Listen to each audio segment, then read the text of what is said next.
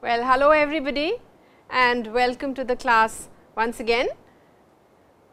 Last time in our class we were doing kanji.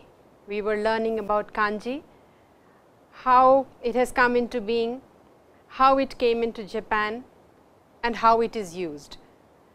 What are the different ways you can understand kanji, you can look up a kanji dictionary and lot of other things. What are the readings, what is the stroke order of kanji. So, well, we will continue with this in this lesson also, because we were unable to complete what we were doing last time. A big chunk is still left. So, we will try to do that. I hope by going through this, by learning this and doing this class, your kanji concepts are a little clear. Though this class is not about kanji, this is not about learning kanji and writing kanji, it is just to explain to you what kanji is and how to look up a kanji dictionary. So, well, last time in our class we did what is stroke order, what is onyomi, what is kunyomi, as you can see over here. Onyomi and kunyomi. A quick recap: onyomi and kunyomi. Well, onyomi is what the reading is from China, the Chinese reading, and kunyomi is reading of the country, that is the Japanese reading. Most of the time for characters, as I told you last time as well, the kunyomi is used for single kanji characters, and when you write 2 or 3 kanji characters, you join characters, then onyomi is used. There are a few characters here you can see. There is hito over here, and hito, if read like this as a single character, is hito, and if it is read with another character, for example, then it is read as jin, as nihon jin, which you have already done. You know the word and now you can see how it is written. Then there is another character which is given over here, which is, tell me what is this character? Can you tell me? We have done this a number of times, we have practiced it also. What is it? Well, this is oki, o-ki-e. Please remember, there is a double O and there is a double I. Now, this double I over here, when you write in Roman, it looks like a double I, but it is actually ki over here and E like this. This ki is a syllable, as you already know. Now, we also did stroke order last time. Kanjis can be categorized in groups by stroke order. For example, you have kanjis like ni, you have kanjis like ju, you have kanji characters like shichi, also kyu. So, these are all 2 stroke characters and you can group them very nicely. Also, you have done 3 stroke characters like do, doyobi no do. You have done kuchi, you have done ue. So, these are 3 stroke characters and again you can put them together in a group. You can see there are other characters as well over here. There is tsuki, and if you count 2, 3 and 4. So, it is a 4 stroke character. you have another character 1, 2, 3 and 4. You all know this is nichi, this is again a 4-stroke character. Then you have this character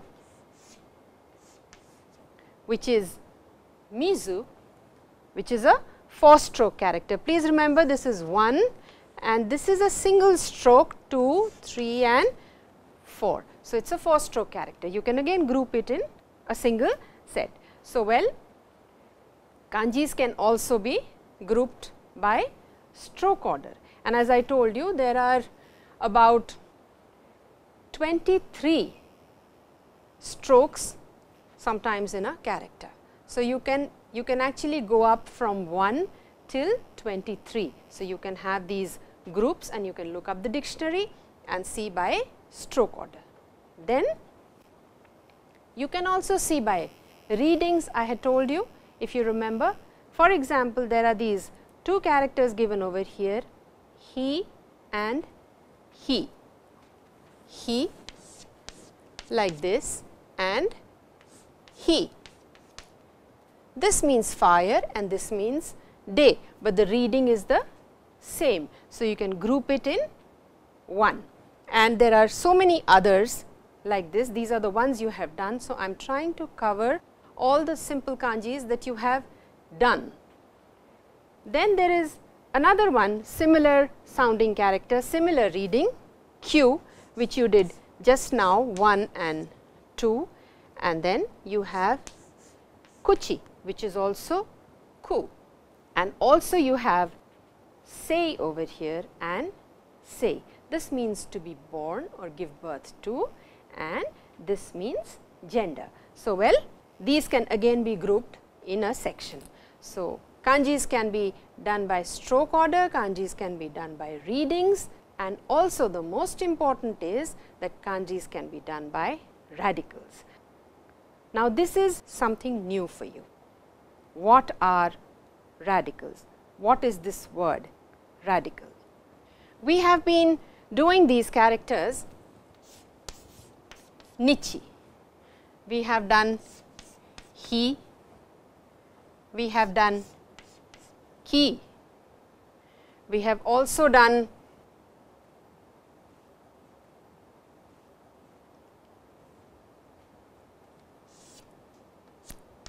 this small character. We have done in one of our kanjis, we have done this character.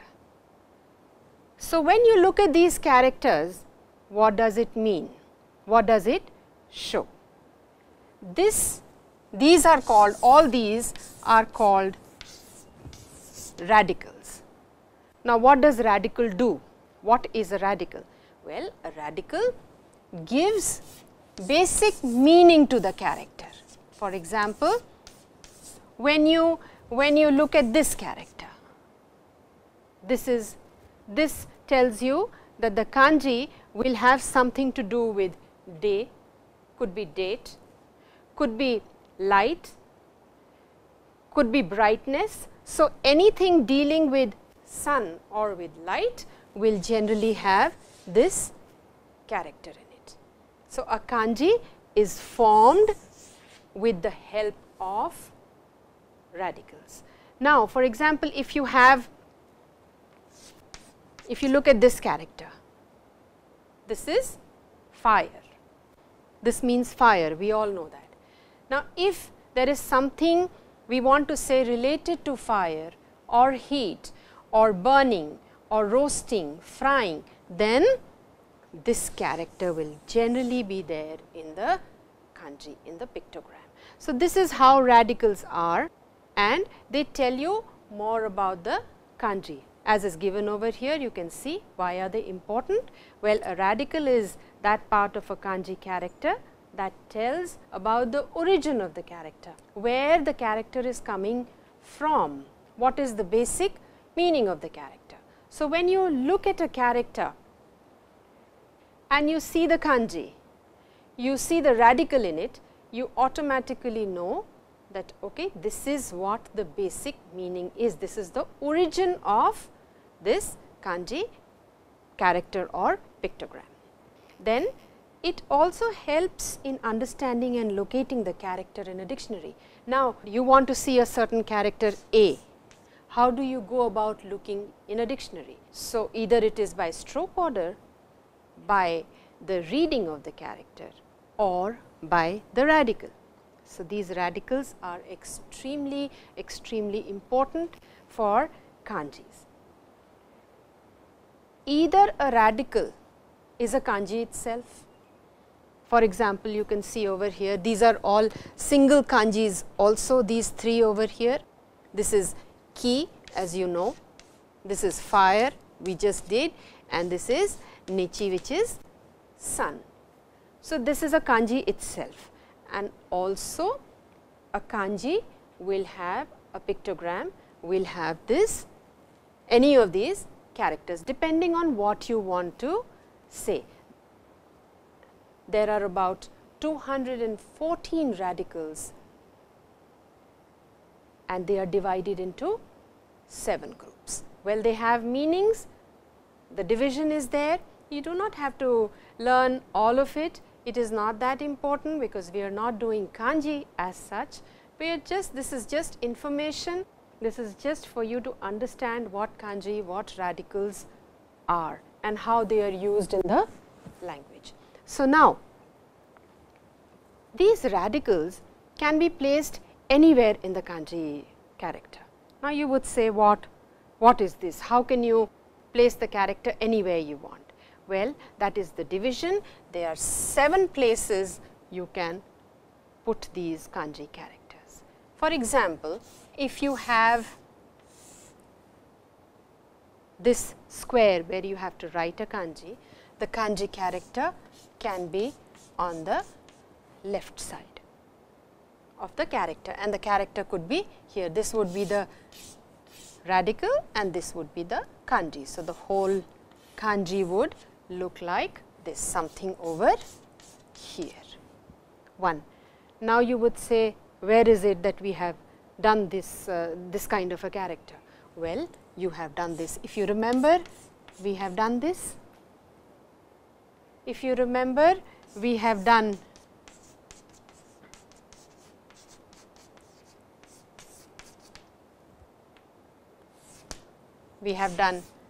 this character, if you remember. So, this is the radical over here, this is the radical over here, and this is how the whole character is made. Now, we could also have the radical somewhere else. Now, where could that be? Well, it could also be on this side of the kanji character.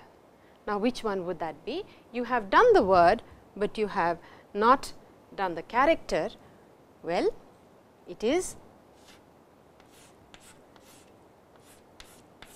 ningyo, ningyo. So, this is the radical. So, it could also be on the right side as well. Now, it could also be on top of the character. Now, which character is that one? Can you tell me? You have done this character and you know the word. Let me see if you can figure it out. Well, the character is densha. See over here, 1, 2, 3, 4, 5, 6, 7, 8, 13 like this, 13. So, well, this is another on top, another radical on top. So, you can have the radical over here as well. Now, you can also have the radical here. I think we have done the verb. Let me see if you remember it. Do you? Well, I will tell you, it is omou. Do you remember doing this? This is the field, Tanaka-san no ta, and then and 4. This is over here like this, and incidentally this, though we have not done, you know the word, this is kokoro,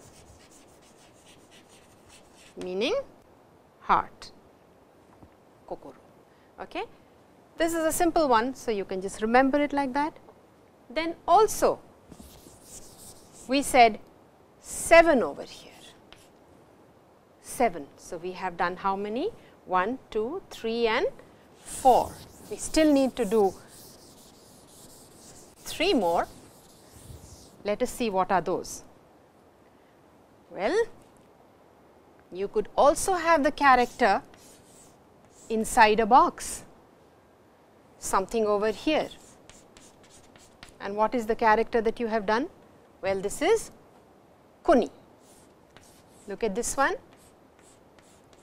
and this kuni, meaning kuni.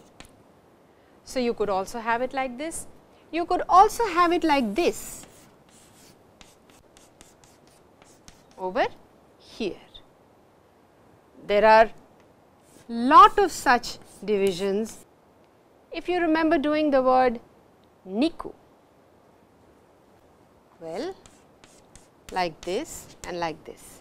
So, you need to make this first 1, 2 and 3 niku. Niku means meat.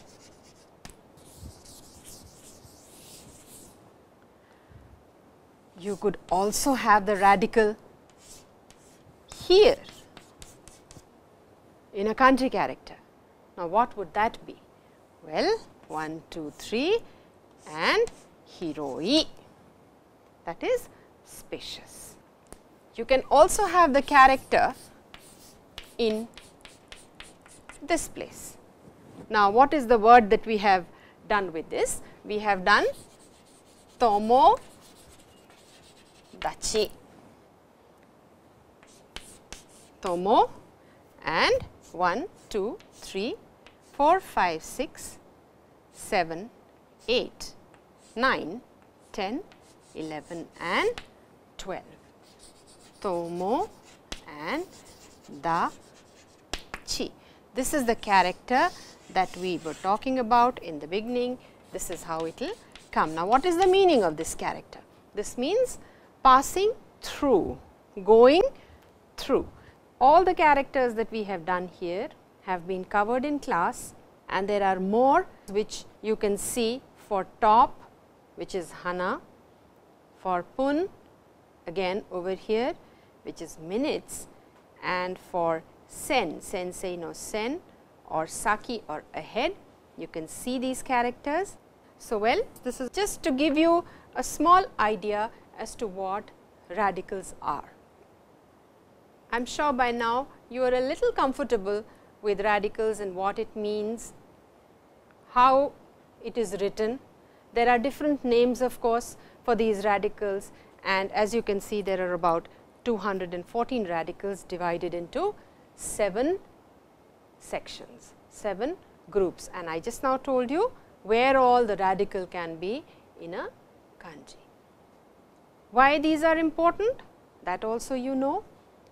Simple kanjis can be shown very nicely, it can be understood, but when you start to show an idea, when it becomes abstract, then joining kanjis is very important. You have to join a number of characters and make one character out of it, and that is when the radical is very, very helpful, that where exactly it is coming from and what is the meaning of the character. Now, you would say why it is important to learn kanji. What is the big thing about kanji and why can't we sort of remove kanji completely and do just hiragana? Why kanji when it is so difficult and when some people may not find it very interesting? Well, if you understand kanji, then if you understand radicals, you understand kanji, you learn it properly, you study it properly, then it is not as difficult as it seems. You can talk to people, you can communicate with people easily if you know kanjis. For example, if you know that this is kuchi, it looks like a mouth, it is kuchi, you understand what it is.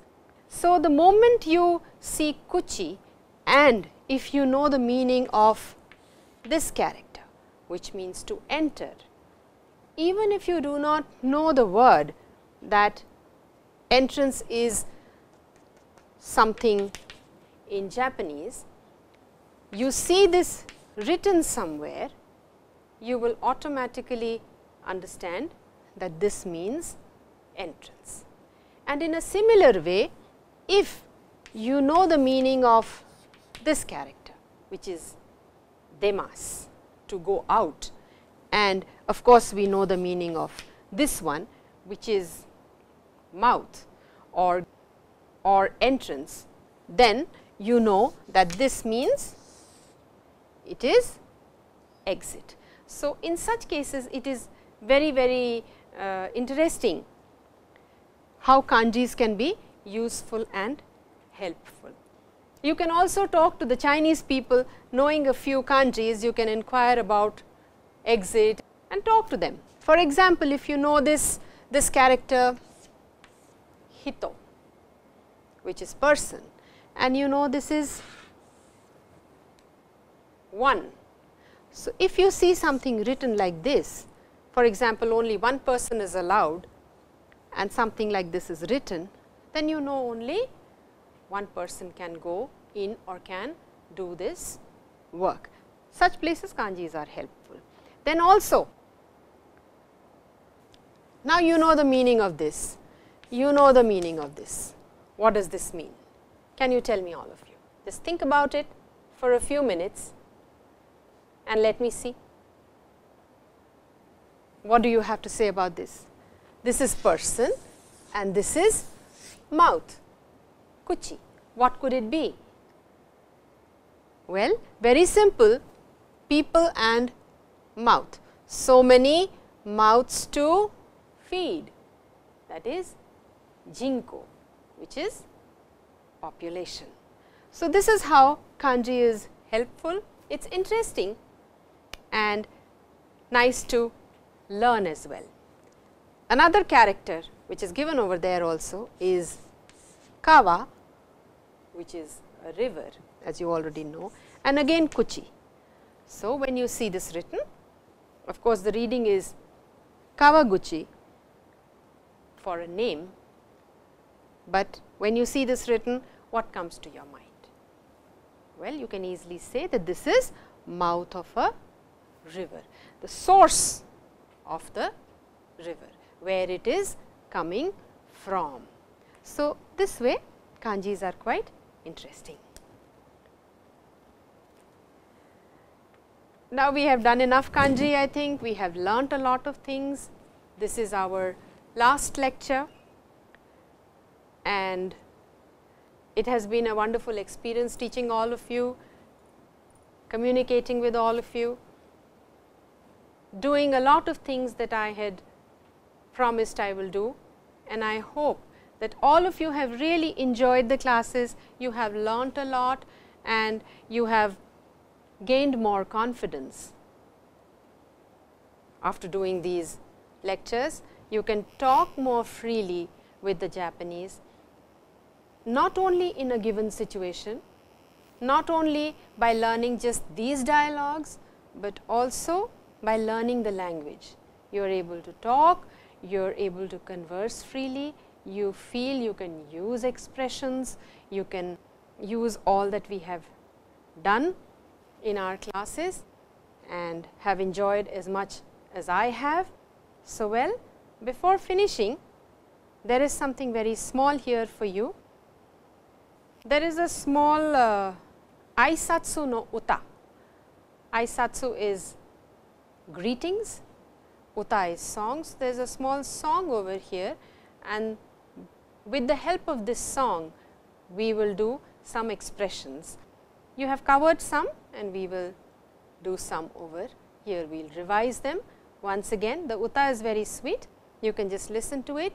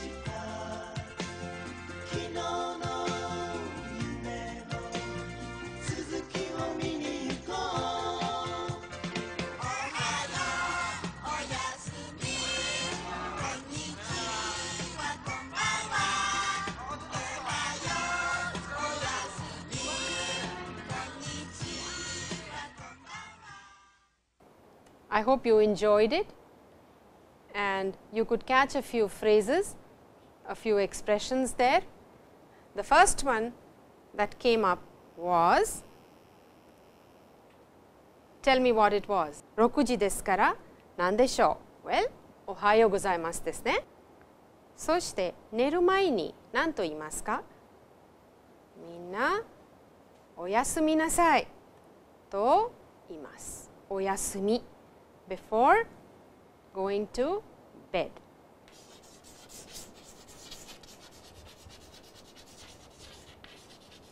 Oyasumi nasai. Only oyasumi is given, which is informal. It is oyasumi nasai. Then the third one was konnichiwa. Konnichiwa is to be used during the day after 10 o'clock till probably 5 o'clock in the evening, konnichiwa, or 6 o'clock in the evening, depending on whether it is winter or summer. Konnichiwa means good day, and you can see both of them say konnichiwa. Then in the evening, as you can see, there are stars over here, konbanwa. Once it gets dark, then it is konbanwa. And please see the way you bend, the way you bow when you say konnichiwa to someone who is a little older to you or senior in rank and position. Not only for konbanwa, it is also for ohayo gozaimasu and konnichiwa. So, you bend like this and then you do your aisatsu. Now, this is very cultural, and everywhere in Japan, anytime you leave house, well, you will say itte kimasu, I will go and come. And the person who is in the house, generally the wife, says itte irashai, please go quickly and come back. Of course, we do say a lot of things in English, but it is not a single phrase. So, well, this is a single phrase over here, itte irashai. And then when you return in the night, your wife is at home waiting for you, or your mother is at home waiting for you, you would say, I am back, which is tadaima, tadaima, and it is a little high, tadaima, and then the person who is at home says okaeri nasai, as we have already done in our class.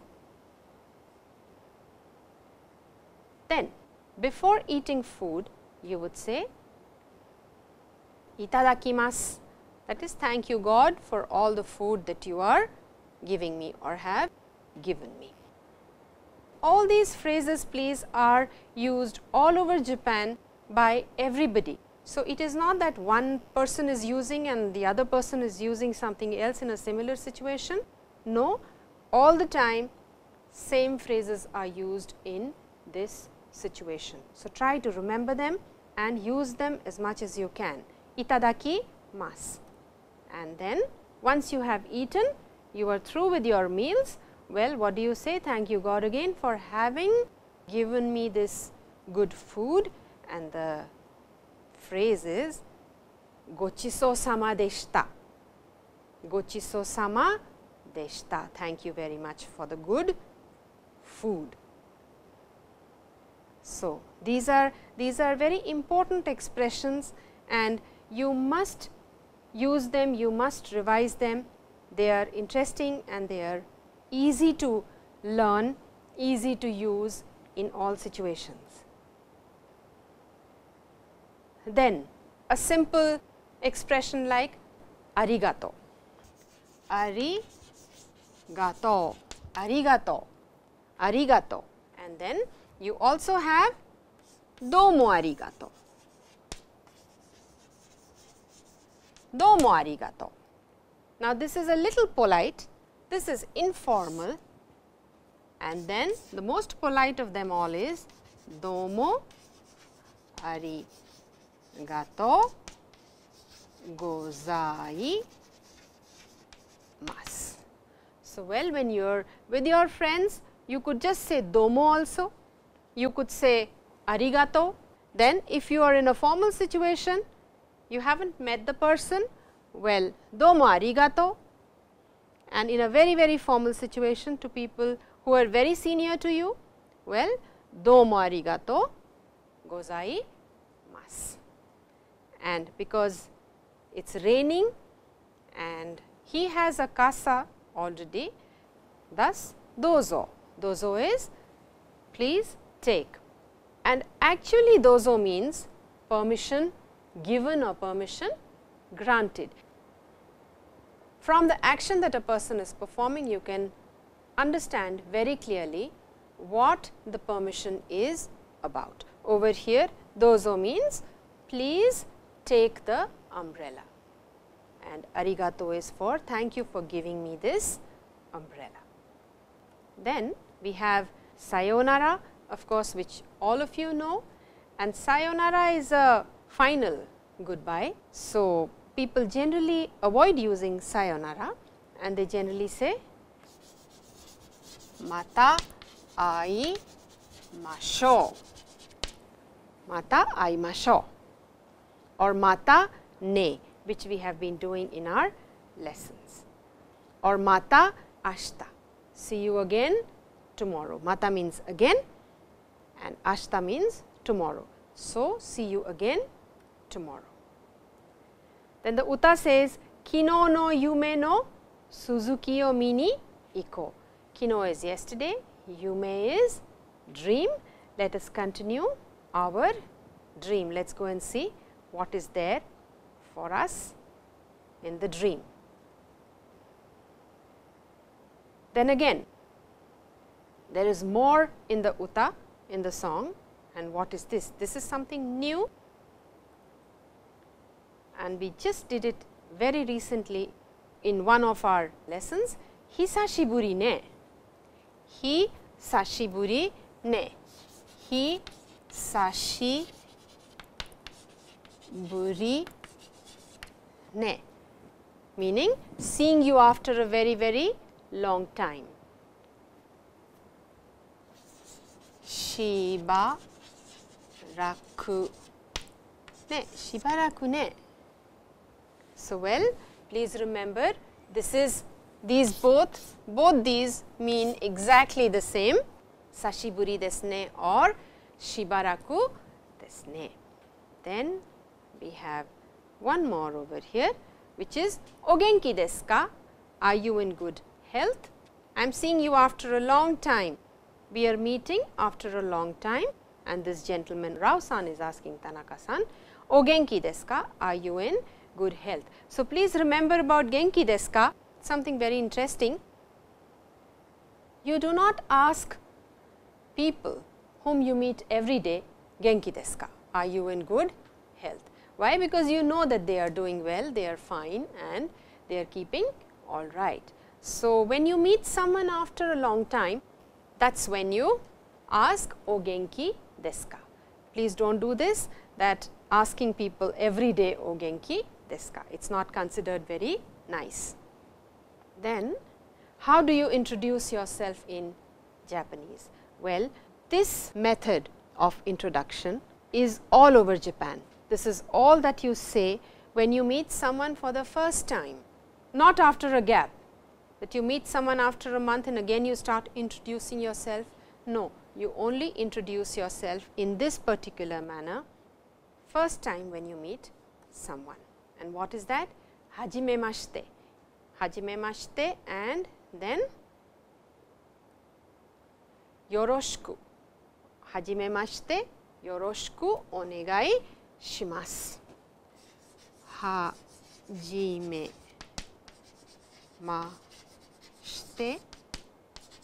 yoroshiku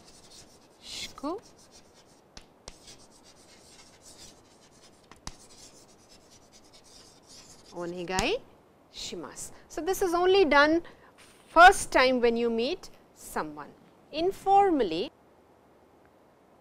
you can say hajimemashite and just yoroshiku. You do not have to repeat the whole phrase hajimemashite, yoroshiku, onegai shimasu. And both parties have to say exactly this, hajimemashite, yoroshiku, onegai shimasu over here and hajimemashite, yoroshiku, onegai shimasu. Watashi wa Tanaka desu. Watashi wa Rao desu. So, that is how you would introduce yourself. Then, what do you do when you go to a Japanese house? What do you do? As you can see over here in this picture, this is the main entrance of the house. There is a small bonsai plant over here. The lady of the house is here and this gentleman has just entered, and there are slippers, and this is a small elevated portion where you have to step up and enter the house. So, what do you say and what do you do? Well, the first thing that you have to do is you will say ojama shimasu when you are entering the house, that I am intruding on your privacy, and then you remove your sandals. That is the first thing that you do over here. You remove your sandals over here, wear these sandals and then enter the house. And there are slippers, and this is a small elevated portion where you have to step up and enter the house. So, what do you say and what do you do? Well, the first thing that you have to do is you will say ojama shimasu when you are entering the house, that I am intruding on your privacy, and then you remove your sandals. That is the first thing that you do over here. You remove your sandals over here, wear these sandals and then enter the house. Why? Because they sit on the floor, they eat on the floor, they sleep on the floor, and if you get dirty sandals or shoes inside, it dirties the floor and it is not clean. So, the best thing to do is to remove your shoes outside, wear separate sandals of the house and then walk in. So, what do you say over here? Ojama shimasu, as I just told you, that is the first expression, that is the first phrase that you will say when you enter someone's house or about to enter someone's house. Ojama shimasu. Jama means to be in the way, to disturb someone. So, jama shimasu, and O is honorific. Ojama shimasu. I am intruding on your privacy. And then what does the lady of the house say? You have done this expression, you have practiced it, says irashai. Dozo irashai. Dozo o angari kudasai is also used, meaning please come inside. O angari, step up and come inside is also used. Irashai is a normal expression for welcome. And in the uta you have yokoso and oitoma shimasu. So, well, the girl is coming and the two lions over there say, nice to see you, welcome to our house. And oitomashimasu, after having visited them, after having stayed with them, instead of saying ojama shimashita, which is again I am sorry I have troubled you, now I am about to leave, ojama shimashita, verb in past tense, you say oitoma shimasu, meaning oitoma shimasu means I am leaving now, very, very polite. So, this is the song which has a lot of expressions. There are a lot of things, lot of expressions that we were unable to do, but well, if you are able to manage this much, that is pretty good and you will feel very, very comfortable. This is the Aisatsu no uta. You can see Ohayo, Oyasumi, Konnichiwa, Konbanwa is given. Itte kimasu, itte irashai, tadaima, okaeri nasai, itadakimasu, gochiso sama, arigato, sayonara, kino no yume no suzuki o mi ni ikou. And then we have gobusata hisashiburi, o genki desu ka? I haven't met you for a long time.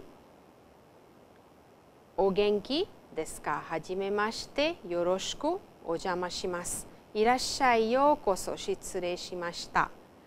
And dou itashimashite, oitoma shimasu. You have done shitsurei shimashita, meaning I will excuse myself. Now, and again you have the chorus over here. You can go over the uta again and again and memorize this one. It is interesting and cute. So, with this I will end our lectures today. It has been a wonderful experience being with you, telling you about Japan, about Japanese people, about how they live, how they interact. I had promised a lot of things. We have done a number of them. We were unable to cover a few, as it is not possible to do all in this short span of 40 minutes and 40 lectures. There is lots more to learn. We did how to tell name, how to tell time, date, day. If you go to a post office, how do you ask for stamps? If you go to a bank, what would you say? If you want to know what day it is or date it is, what would you do then? If you want to inquire about someone's date of birth, someone's birthday, how to give presents. Also, we have done a lot of verb forms. We have covered a number of verb forms and what to say in a situation. We have done all of that. For example, we have done the past form, the present form, the negative form, the past negative forms. We have done how to say collectively, let us do a certain thing. Then we have learned how to say, how to request, how to tell about present continuous, how to tell that I am not sure about a certain thing, how to tell about I think about a certain thing in this manner, how to tell about your doubts. We have how to tell that I have the ability, I can perform a certain activity. So, all those things we have done. I have also told you about proverbs, how to use these proverbs and these kotowaza in the language, what is the meaning of these kotowaza. Then we have also done expressions. We did a lot of expressions just now in this class as well. Then we have also done culture, where you have learnt about different festivals, about different things the Japanese do, interesting things the Japanese do. I hope that you will benefit from this class and you have enjoyed this journey and you will feel more comfortable in talking with the Japanese people. One thing before I part, I would like to tell you, do not hesitate to talk in Japanese. Even if you make a mistake, it does not matter. as you are learning a language, as you are doing something new, you are trying to speak a language which you are not comfortable in. So, please do not hesitate, even when you are talking to native speakers, just go ahead and speak. And once you do that, that confidence is immense and it helps you speak better. So, all the best to all of you.